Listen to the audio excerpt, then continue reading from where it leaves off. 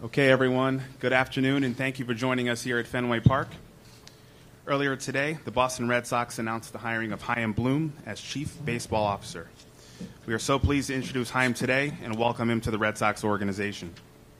At this time, I would like to introduce the head table, beginning on my far left, Principal Owner John Henry, Chairman Tom Werner, Red Sox President and CEO Sam Kennedy, and of course, Chaim Bloom. In a few moments, you're going to have the opportunity to ask questions of everyone seated up here, but we are going to begin first with some opening remarks. And with that, I believe we are going to start with Tom. Tom? Hi, good afternoon. Today is an exciting day for the Boston Red Sox. We'd like to start by thanking Stu Sternberg, Matt Silverman, Eric Neander, and the entire Tampa Bay Rays organization for affording us the ability to speak with Chaim. We have great respect for the Rays, and we appreciate their flexibility. A special thanks to Commissioner Manfred, Dan Halem, and Morgan Sword at MLB for their guidance throughout our exhaustive search. And to Brian O'Halloran, Eddie Romero, Zach Scott, and Raquel Ferreira, we thank you for your leadership throughout this transition, for being so in sync with one another and the needs of our organization, and for never missing a beat. Over the past 8 weeks, we've identified that while we have incredible strengths and skills within our organization, we could benefit from adding new ideas and a perspective to the baseball operations department. We compiled a list of about 20 candidates that were reviewed and scrutinized internally, and in the end, there was only one we felt compelled to ask permission to interview, and that candidate was Chaim Bloom. Chaim's experience with the Rays allowed him to touch, understand, and lead every aspect of a major league team's baseball operation, from setting a vision and structure for player development to the seamless integration of analytics into game management. and at the age of 36, Chaim has developed a well-respected reputation across the league and is known by his colleagues as someone who is creative, thorough, and collaborative. Sam? Thanks, Tom. I'd also just like to echo our thanks to Rock, Eddie, BOH, and Zach, who I've had the privilege of working with for the last 18 years, who did just an incredible job, as Tom mentioned. So thanks to those guys. Also, happy birthday to Raquel and BOH. I also want to thank Red Sox executives David Beeston and Samantha Barkowski, who worked tirelessly in terms of helping us prepare our research materials as we were zeroing in on potential candidates. It is a great day for the Red Sox, as Tom pointed out. We consulted with a lot of people in the industry about potential people from outside the organization once we started to look outside. We consulted with players, coaches, executives, general managers, and there was one consistent refrain that kept coming back about Chaim. And that is this, that he enjoys a universal reputation for creativity, his intellect, humility, leadership abilities, and perhaps most importantly to us, a sense of humor. In addition to all these qualities, I know that I'm most excited to partner with Chaim because he prioritizes people and relationships above all else.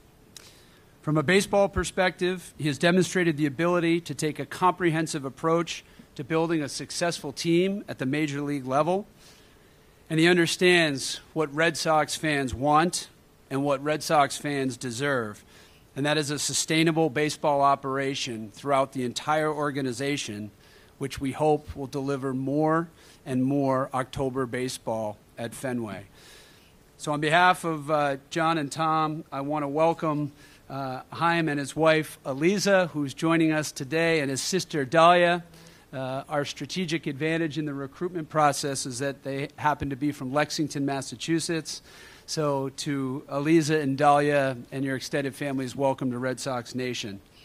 And on behalf of my colleagues, the men and women of the front office, Chaim, we're extremely excited to have you here. Congratulations and good luck.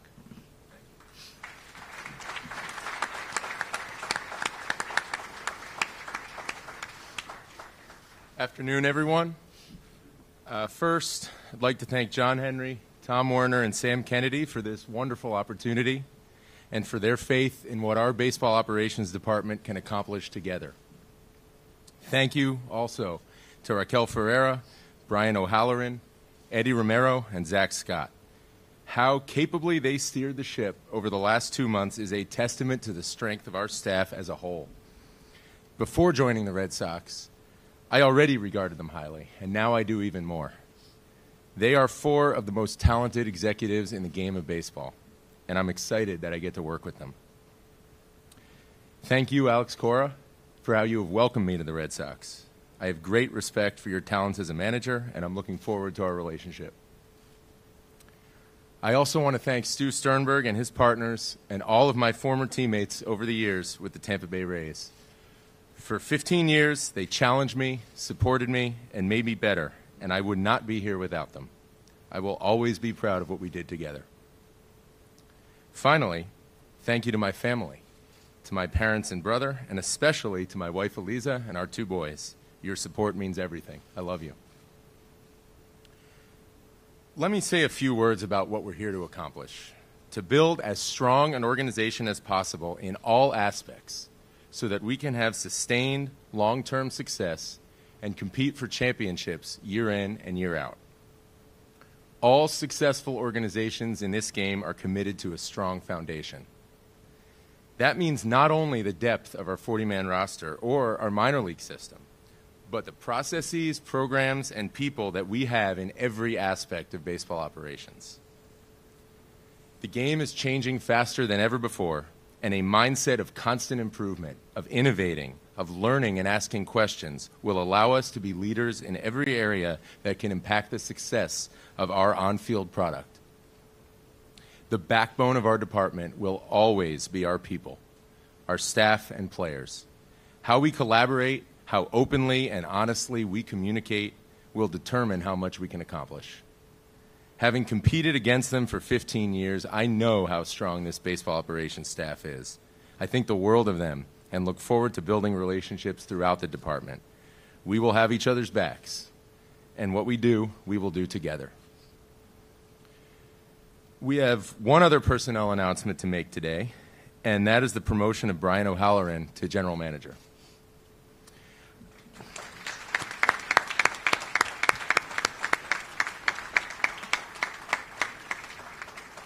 I have known BOH a long time, though of course not as well as all of you.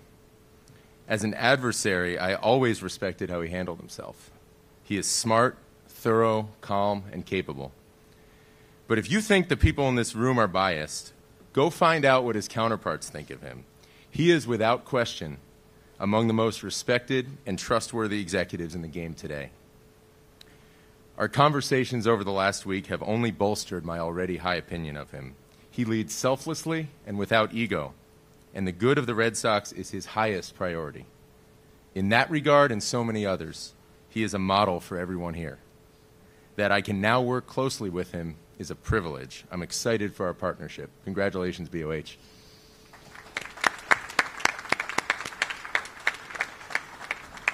And finally, to our fans in Red Sox Nation. The bond between this organization and its fan base is unlike anything else in sports. I know how passionate you are, and I know how important this team is to you, and I don't take that lightly. My teammates and I will work together and do everything we can to make you proud, on and off the field. I can't wait to get started. Thank you.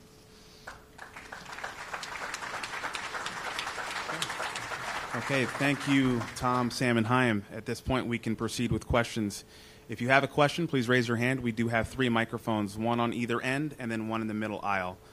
And please state your name and affiliation before asking your question. And I believe we can start right in the middle here, in the back.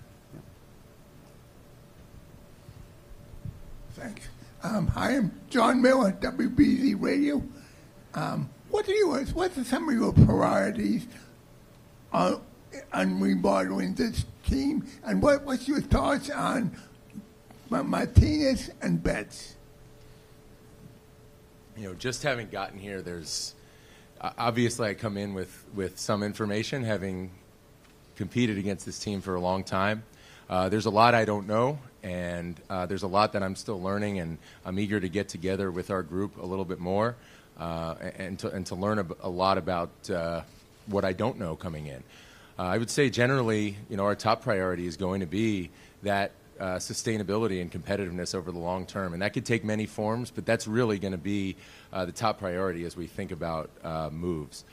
With respect to those 2 guys, again, I'm just coming in here, and there's a lot that I don't know. And looking forward to building relationships with them and learning a little bit more about them from everybody here. Okay, on the right here. Hi, Steve Buckley from The Athletic. Welcome to Boston. Thank you. You mentioned Red Sox Nation and fans and expectations and so forth. So can you speak to that and return to the Mookie Betts question? That's obviously something Red Sox fans are going to want to know a lot about. So my question to you is, did that come up during the interview process? Well, to the first part of that, to the expectations, you know, I know how high the expectations are here. That's not just Red Sox Nation, that's our ownership as well.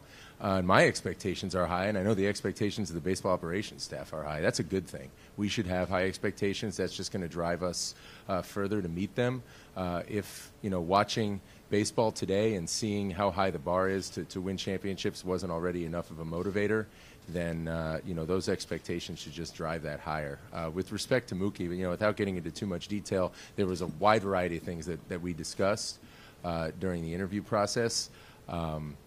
Again, I'm still trying to learn, and there's a lot of things I don't know about, you know, potential options for the direction of the roster. So it'd be premature of me to say anything other than that we're going to look thoroughly, you know, at all of our options. Just one follow-up. Was Mookie included in the wide variety Of things that came up during the interview process? We did discuss them a little, yeah. Okay, moving right on the right corner here. You had a coach in the dugout this year with the Rays, Jonathan Ehrlichman, who had not played baseball since he was in T-ball at the age of 5. How did that work out, and can you see yourself ever doing that here at a place with the tradition the Red Sox have? Well, yeah, he was on the coaching staff. He wasn't one of our coaches in the dugout, but it was great. I commend Kevin Cash for wanting to do that and being open to that. But I think every situation is unique. I don't think it would be fair for me to say, we did this with the Rays, therefore we must do it with the Red Sox. I think, the thing that we tried to do there was to bring the right solution and the right answer to every situation. And, that's the approach that I'm coming in here with. Okay, right down here, second row. Dan, right here. Coming on. Go ahead, Matt, go ahead. You're coming from an organization that's produced a lot of pitching homegrown. This is an organization that has had struggles with that. How much is that critical to creating sustainability? And do you have kind of a plan in mind to put that together here? Yeah, it's really hard to build a sustainable winning operation without a strong farm system over time. That can obviously take many forms, and it's not just pitching. You need all sorts of talented players to compete for a championship. Needless to say, that's going to be, the strength of our farm system going forward will be a huge emphasis, as it has been here in the past. I hope that there are some ideas and thoughts that I can contribute to that conversation that I know is already ongoing. I also know that a lot of what we accomplished in Tampa Bay was due to having great people and putting those people in a position to succeed by empowering them and also challenging them. And, that's something that I think can work anywhere. Okay, Dan, right here in the middle. Hi, I'm Dan Roach from WBZ. Welcome. Just a thought on what you did in Tampa Bay. You guys were able to accomplish a lot on a relatively low payroll.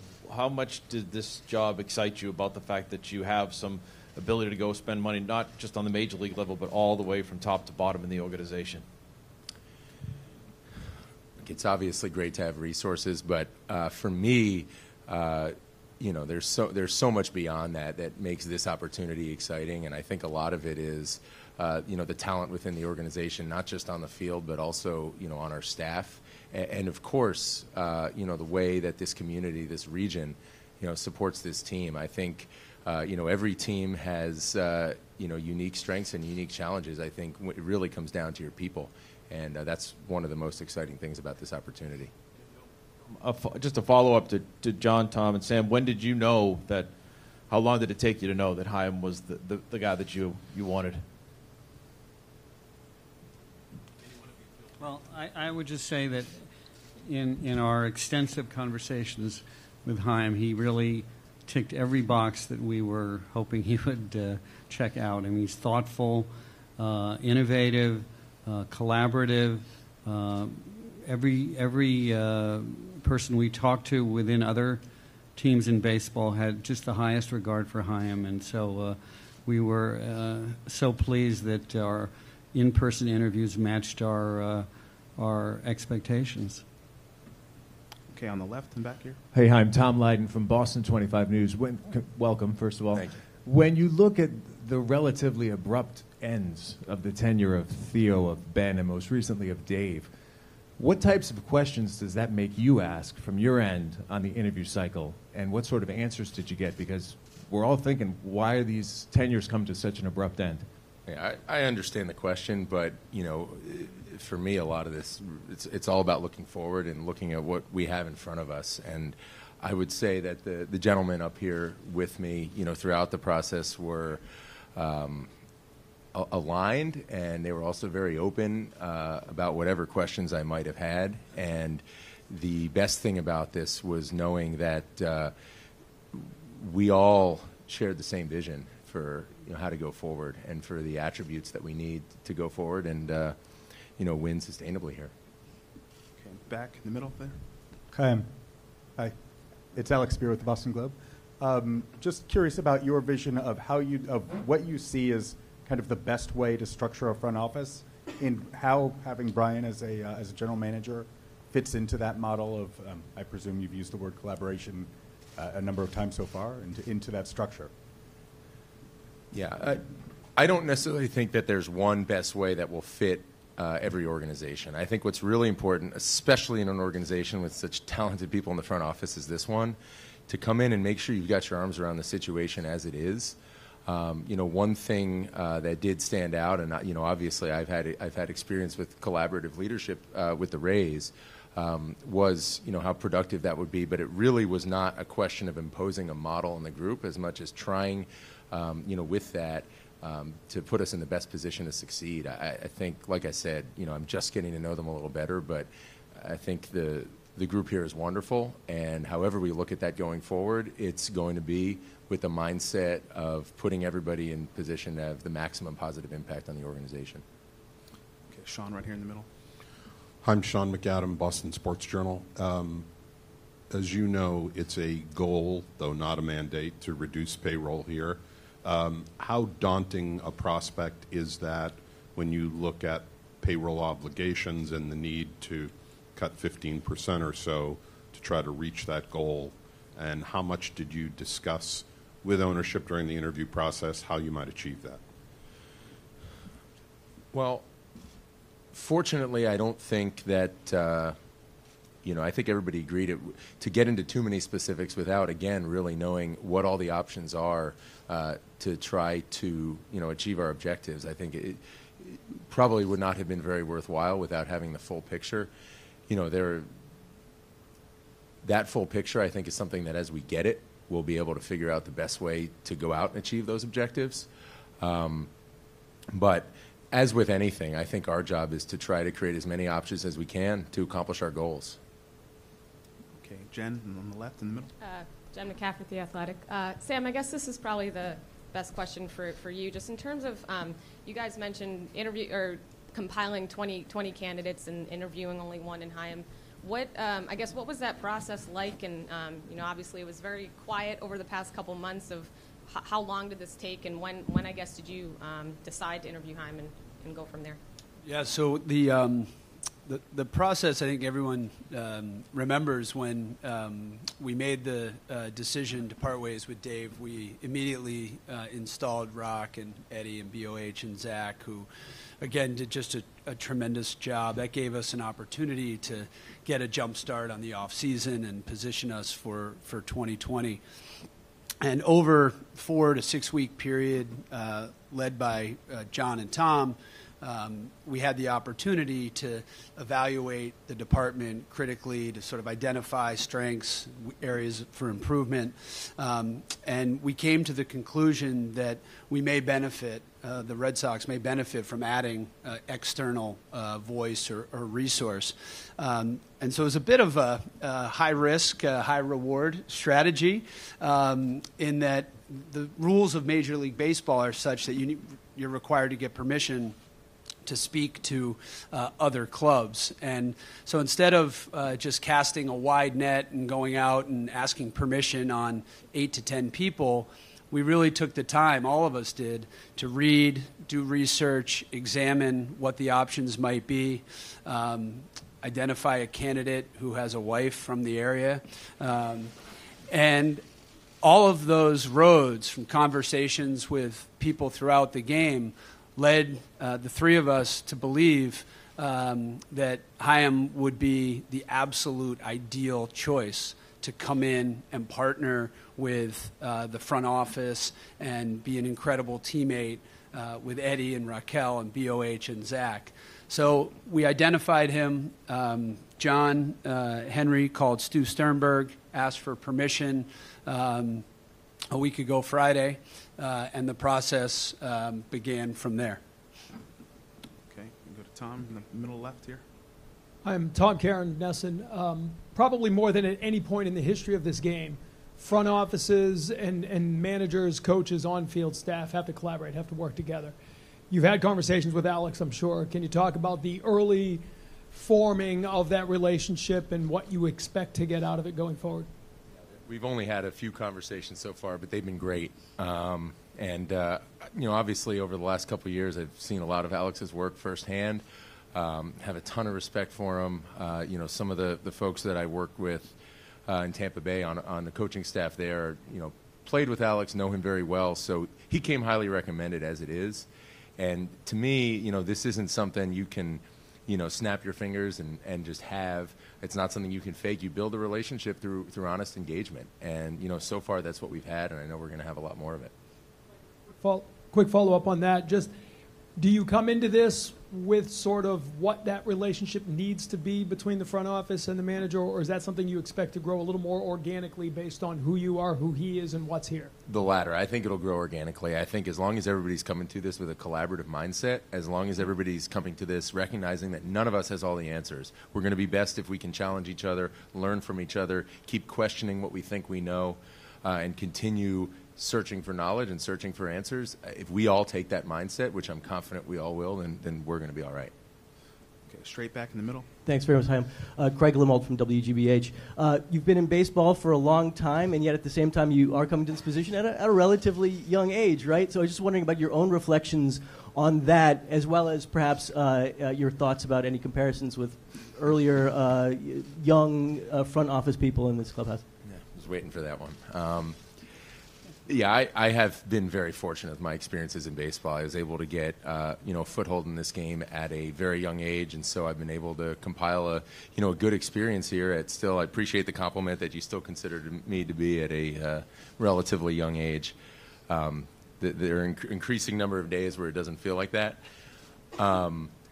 One of the great things about my upbringing in this game, aside from, as was alluded to, that I've been fortunate enough to be around just about every aspect of baseball operations, is that I've also been able to learn from a lot of different people of different backgrounds, different ages, different people from all, walks of this game who have been mentors to me. And it really brought to light that I think, as long as you have respect for everybody else's experiences, you can be proud of your own experiences, but also learn from everybody. And that's the attitude that I've tried to take. And I think you come into this chair, any chair, you're not trying to be anybody else. You're just trying to be who you are and be the best version of yourself. Okay, Tara in the back, right there. Hi, Tara Sullivan from the Boston Globe. So much of it seems the conversation around baseball these days is sort of the game's identity itself, where it's going, where it's been, old school versus new school, that kind of thinking. I would just love to hear sort of your picture view of the game, and maybe how you what you love about it, if there is such things to share, just kind of what attracted you to the game itself. That's a good question. I mean, I obviously love baseball. I've loved it as long as I can remember. There's so many different things to love about it. I think one of the great things about this game is that anybody can connect to it. There are so many different ways to connect. Now, does that mean that we're doing everything perfectly as a sport? Of course not. And we should always try to improve. But there's so many things to love, from the history to the wonderful things that are going on the field now. And I think that's one of the beautiful things about it. Okay, the front right here, Chris. You have a mic. Oh. There we go. Chris Cotillo from Mass Live. This is more for Sam, but obviously this is a new title that you guys came up with, Chief Baseball Officer. What went into that specifically, and why you decided to go that route? Well, we've tried to keep up with the changing nature of the structure of baseball operations departments, and so that was part of our examination of the landscape. And at the end of the day, we value the collaboration and brain power and the institutional knowledge that our incredible team of existing baseball operations folks have here at the Red Sox. So the title and Brian's new title seem to be a good fit as we all go forward together. Okay, Pete, right in the middle. Peter Abraham from the Globe. I guess for either John or Tom. Is it unusual for a role of this importance to interview only one person in your experience? I think it is unusual. This is a big job, and it's one of the reasons that we came up with the titles that we came up with from the last question. This is running a major league organization, especially one as large and complex as the Red Sox organization. It's obviously the work of more than one person. So in this case, I think we were so enamored with the job that the 4 people in our leadership group were doing that we thought the best thing we can do is find a candidate who supplements them and can lead, who we feel has the same sort of mindset that they do, and I think that's what we did. So once going in, we felt he was the right candidate before we met with him during the 2 days that we met, long 2 days, for especially for him. He met with everyone, and I think all of us came away, I know all of us came away thinking this is the right fit for this organization, given the strength of the existing organization. Chaim was the right man for the job. A lot of times when somebody comes in to run baseball operations for a team, it's because the team has failed, and there's a lot of changes that need to be made. You're coming in, there's a manager that they've said they want to keep, they have 4 executives that they've said they want to keep. How much of a challenge does that present to you that it's different than it normally would be? You need to kind of get to know them as opposed to somebody coming in and kind of cleaning the slate. Yeah, I think it's an asset. You know, we're talking about some really wonderful and capable people here. I think, you know, they're all tremendous assets. I think that's going to, you know, make this job, you know, a whole heck of a lot more pleasurable, and it's really going to enable us to accomplish a lot together. Okay, Chad, right here in the middle. Hi, I'm Chad Jennings from The Athletic. Before you came in, this organization made some significant moves, like coaching and things. I wonder what you've thought of those changes and the direction the team was already heading, and maybe along a similar line, you're joining a baseball operations department that has a lot of people who have been here for a very long time. I wonder, how do you go about sort of putting yourself into that group, and do you expect to make any changes within that? And as I've said, I have a lot of respect for these folks and really admired the way that they went about it during that time, you know, understanding that it is a little bit of a difficult time to be able to make some moves. And, you know, the off season it's finite, and a lot of things can get crammed into a short period of time if you don't get out in front of it. The fact that they were able to do that it was really impressive to me. Obviously, there's a lot about what went into those moves, why they were done, that I don't yet know. I'm looking forward to asking a lot of questions. I think my approach is just going to be to come in here and learn why. I think I'm going to learn from them just as much as I hope they'll learn from me, and that we'll figure out together how we can improve. Okay, Matt in the middle to the right there. John, there's been a lot of talk about sustainability. How important is it that this is a longer relationship, that this works out for a period of time to have some sustainability inside your front office as well? I think we've had tremendous sustainability. Are you talking about the turnover? Yeah. You know, I've been an owner for 21 years, and in that time I've had 3 and now 4 general managers. So I really don't agree with the narrative that we have an issue there. We have made changes when we thought they were appropriate. We've been successful over a long period of time, but what we would like to see, and you always want to see in an organization, is stability. And you know, I think in general we've had that. Yes, we made a change because we, as a group, this ownership group and some below the ownership group, came to a decision we needed to make a change, and we did. Okay, Tom in the front right here. I'm Tom Keegan of the Boston Herald.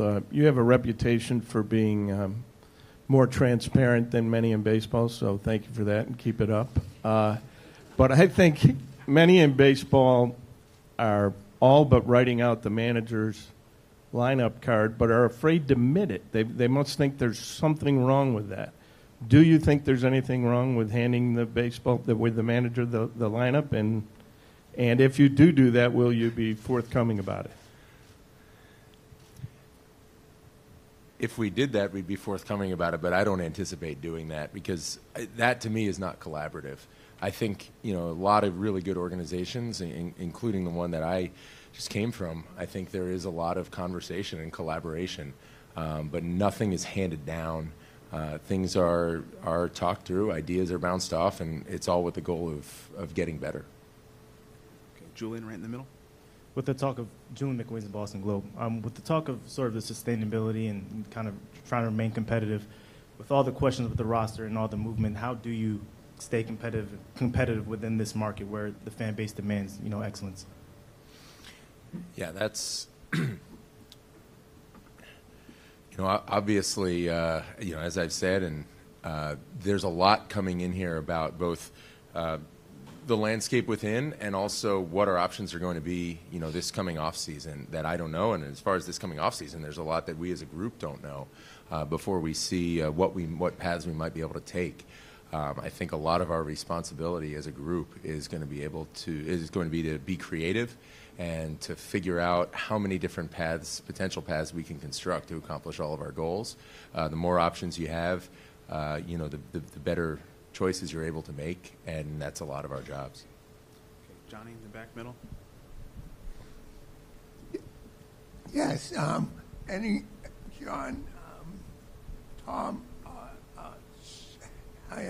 what's the conditions now of sale of Valdi and Price? That, I think, also falls in the category of, I just got here and I'm not fully briefed. So, I know with all those guys, when there's updates, we'll give them to you, but I'm waiting for them too. I just got here. Okay, Alex in the back middle. Sam, Tom, and John, I'm interested, a process where you're searching for leadership outside of the organization represents a chance to gain some perspective on your own organization.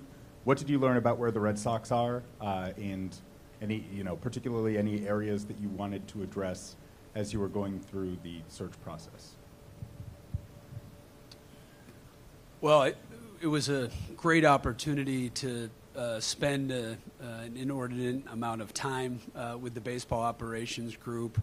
John, Tom, and I have been together for 18 years, but we often don't go through transition periods like this. So it was an opportunity to really listen and hear from people that had been here for a long time. I mean, between Rock and Eddie, BOH, and Zach, 5-6 decades worth of experience working for the Red Sox. So the honesty, the transparency, the candor was striking about where our sort of self-assessment was, where there were some areas for improvement, and the idea that we could have the humility to say that we wanted to bring in some ideas from another organization that we respect, even if it was within our own division, I think was impressive and will be well served by bringing in some new ideas. But let me be very clear. We have men and women in this baseball operations department who have delivered 4 World Series championships, and so we're incredibly grateful for their participation in this process, and they participated in the interview process, which was really important to us. Dave. We look at ourselves and we think that we are a very good organization, and as John said, we very much want to be a stable organization, but we all wake up every day saying, how can we improve? A year ago today, we were considered the best baseball club in the world, and obviously we didn't achieve our objective this year, but we have the pieces in place to be competitive every year, and we think that Chaim will lead us back to being the best team in baseball. We were not that this year, but we're very hungry to win another world championship. And as I said at the beginning, we feel we have the pieces in place, both on the field and off the field, to do so. Okay, David in the back. Yeah, hi, David Laurel from Fangraphs. While the Red Sox have a strong analytics department, the Rays arguably have an even stronger and more creative department. To what extent do you feel that you're going to be influencing, if not impacting, what Zach Scott and his people are doing? You know, throughout my time with the Rays, we always had a lot of respect for what we thought. You know, you never really know what other organizations are doing behind closed doors. Try as you might to find out. We had great respect, you know, for what was going on here. So, you know, I'm expecting as I, you know, get my feet on the ground here to be impressed. And I'm sure I will be, and hopefully I'll be able to add some new thoughts and ideas that are going to help. But you know, the respect that I've had for this group's analytical efforts over the years is considerable. Okay. Bill on the front left. Bill Burt from the Eagle Tribune. I have a question for John, but a quick one for Chaim. Have you ever had a press conference like this in Tampa?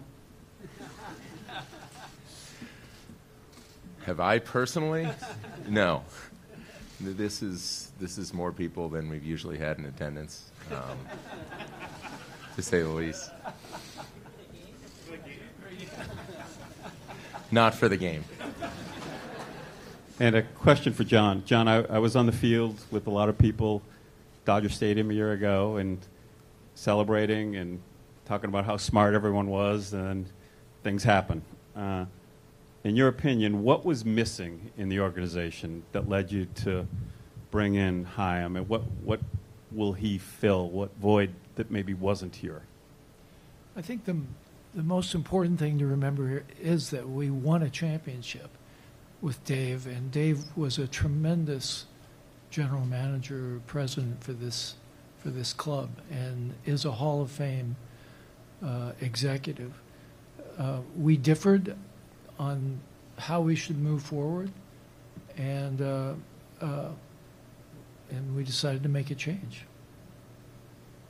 Does that answer your question? It's not good enough. Maybe a little more specific. About why? The broad range of what I think Chaim brings. I wouldn't contrast the two. I would just say that we were extremely desirous of bringing in someone who would augment and add, as opposed to just, you know, bringing in someone who might have been an autocrat, for instance, have a one-man show. One of the things that we were so impressed with Chaim is, and I know we keep using this word collaborative, but that's what it takes to run a successful organization, again, of the size of this organization. It's a tremendously complex organization. On the business side that Sam runs, it's incredibly complex as well. He doesn't do everything himself, obviously. He has a tremendous staff in dealing with community issues, fan issues, political issues, if you look at the field today, this is a major operation. It's never the work of one person, and in this case, so we heard so much about Chaim's attributes and his ability to work with people, his stature in the industry among his peers. And so that was I think a major reason. And we also have tremendous respect for the Rays organization, what they've accomplished over the last dozen years. They have been incredibly competitive with limited resources. They haven't been well supported, but they've done everything right on and off the field. So we were eager to bring in some new ideas as well as to buttress what we're doing here presently. Is that enough? All right, looks like we have just a few more with Steve Buckley on the right. Steve Buckley from The Athletic. If I could direct this at Tom and John. At the beginning of the press conference, Chaim mentioned that the future of Mookie Betts came up during the interview process.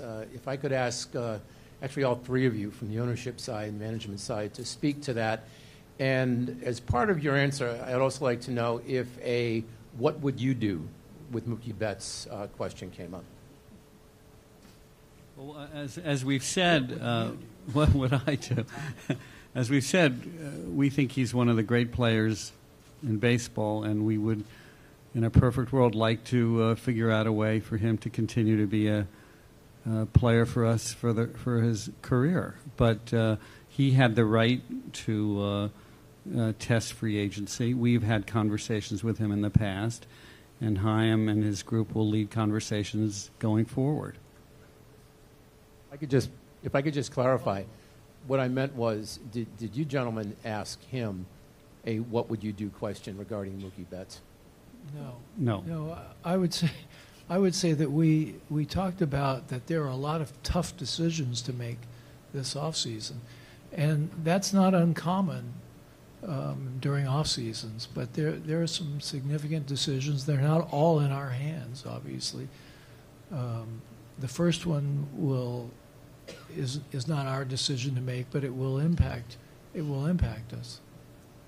Okay, Sean, right in the middle. But it was more of a general discussion of how we talked about Mookie, JD, other issues, but it was not we didn't focus on, what should we do, because you're going to be looking at a number of factors, including where Mookie wants to play for the long term.